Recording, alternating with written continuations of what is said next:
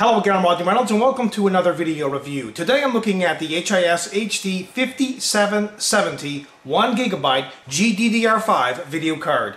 What's included with the HIS HD 5770 video card is an installation guide, software and drivers, a case badge, DIRT 2 DirectX 11 game coupon, one DVI to VGA adapter, a crossfire bridge, as well as a 6-pin power adapter. This video card has a PCI Express interface of 2.1 and it's based on the RV850 core, which is built on the 40nm manufacturing process and has 1.04 billion transistors. This video card does not come with a stock blower style cooler, rather a standard cooler where you've got a fan at the top that blows cool air over the mini fins, dissipating the heat. Here are the mini aluminum fins, copper heat pipes, and copper base. But this cooler only comes in contact with the GPU and not the memory. There are 3 video connections, a DVI, DisplayPort, as well as an HDMI, which fully supports 7.1 channel audio. Also, at the top is the crossfire bridge connection. And this video card requires one 6-pin power connection. The power consumption is 108 watts at maximum load and 18 watts at idle. Now this is not a lot of wattage,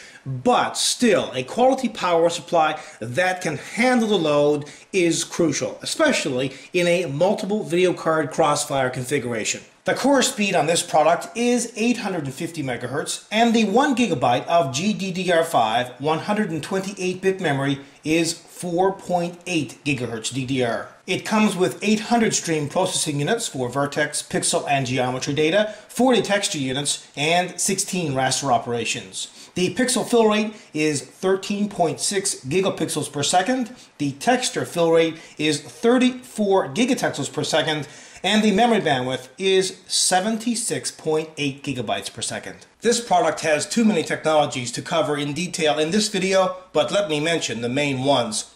It has Terascale 2 unified processing architecture for physics. Image quality enhancement allows sharper scenes. Stream acceleration technology to run applications faster.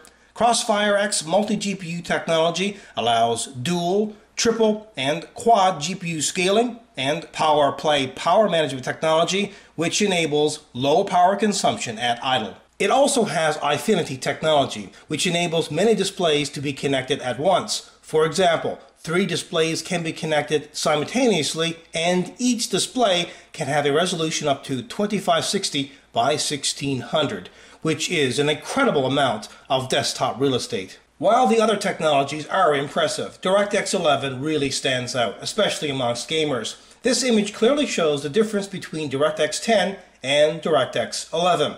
DirectX 11 allows more eye candy because it gives game developers the tools required to produce mind-blowing graphics, effects, and much more. Additionally, a Vivo HD video and display technology enables superior quality and a high-definition visual experience. Now let's have a listen to the video card's fan at different fan speeds. Remember, the video card driver sets the fan speed automatically, but it can be set manually.